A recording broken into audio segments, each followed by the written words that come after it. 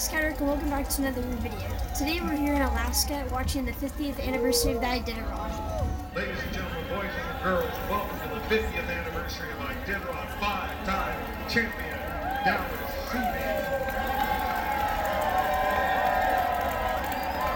We should come here next year in 2023. The Iditarod is a 1,000-mile dog sled race, which starts in Anchorage, Alaska and ends in Nome, Alaska. When the race starts, the races are separated by a 2-minute interval. This year, 2022, the race consisted of 51 mushers. On his way to Nome. Rondy Festival in Anchorage is held in the last week in February and runs through the first week in March, which kicks off the Iditarod dog sled race. Let's see if they're faster than a reindeer. There are a lot of free, fun activities and events for 10 days.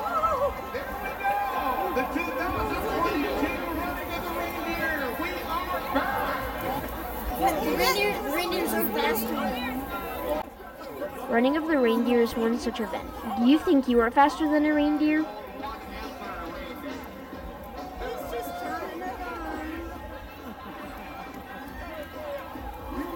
The first year that this was held, the reindeer refused to run until a female reindeer was included and started first.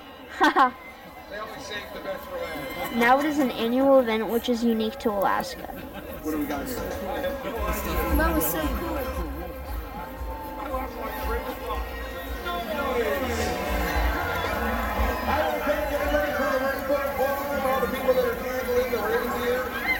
This has been really fun. You guys should come check it out next year. We're back again, continuing the Iditarod, and now we're at the official starting place and where the race begins.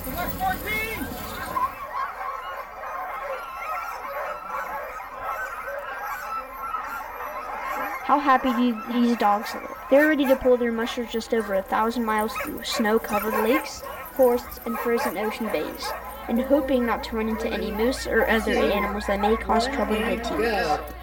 These mushers and dogs may face freezing temperatures, strong winds, and grueling Iditarod trails.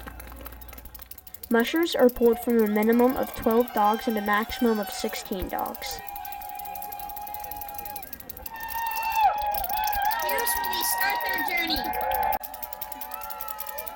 On short runs, sled dogs can average 20 miles per hour, and on longer runs they can run 10 to 14 miles per hour. The entire lake's covered in where the dogs and the sled better run. The dogs can travel over 90 miles in 24 hours, pulling 85 pounds each. So they just finished off setting all 51 dog teams off into their journey. They have about 1,000 miles ahead of them. They started in Willow Lake and they're ending in Nome. So good luck to them. Hey guys, we're in Wasilla, Alaska, and this is the museum for the dog sled racing. So currently right now, the competition is still on, and this is the Seavey family. They have 3 generations. The grandfather, Dan, he raced in the first dog sled race, and then he had a son named Mitch, and he's won a couple times, and then he had a son called Dallas, and he's won 5 times. So currently, Dallas and Mitch are both racing right now. A little bit of competition in the family, I see. So let's head in.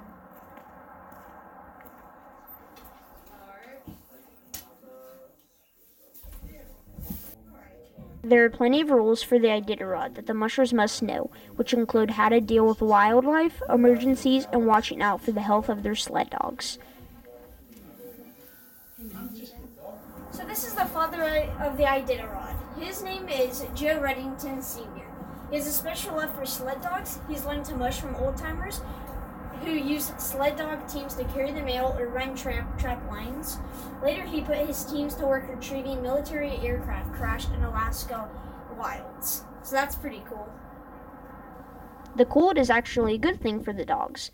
If the temperature gets above 20 degrees, the dogs can overheat. This is why mushers will mush through the night with colder temperatures. So this is the tree that it looks like they hang all the dog booties on. So the dog wear these to not get frostbite when they're racing. And so it looks like after every year they hang them up.